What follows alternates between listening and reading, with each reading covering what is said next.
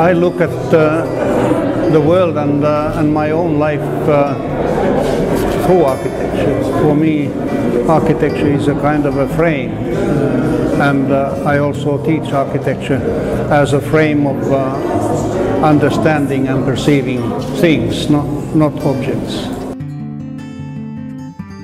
The little painter's summer studio that I showed, the little made of stone, I think it has the strongest emotion.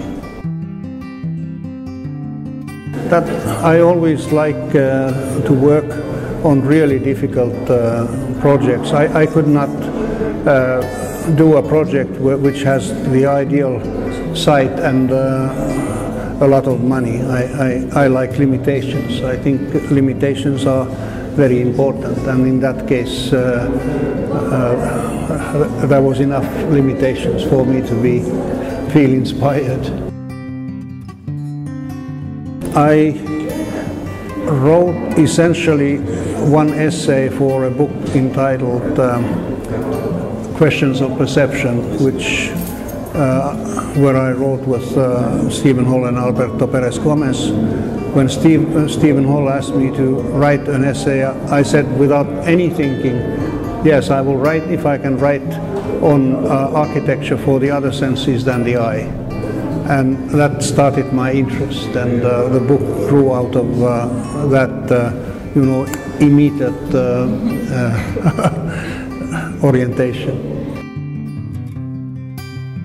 And anything, as I said in my lecture, I very much look at works of art.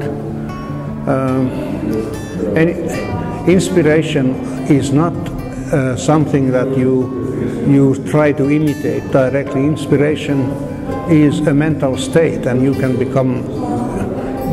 reach inspired state by looking at the cinema or reading a poem, and it's much better for an architect to be inspired by other art forms than architecture, because then you do your own thing, whereas if you start to seek inspiration in architecture, you probably become dependent on other architects.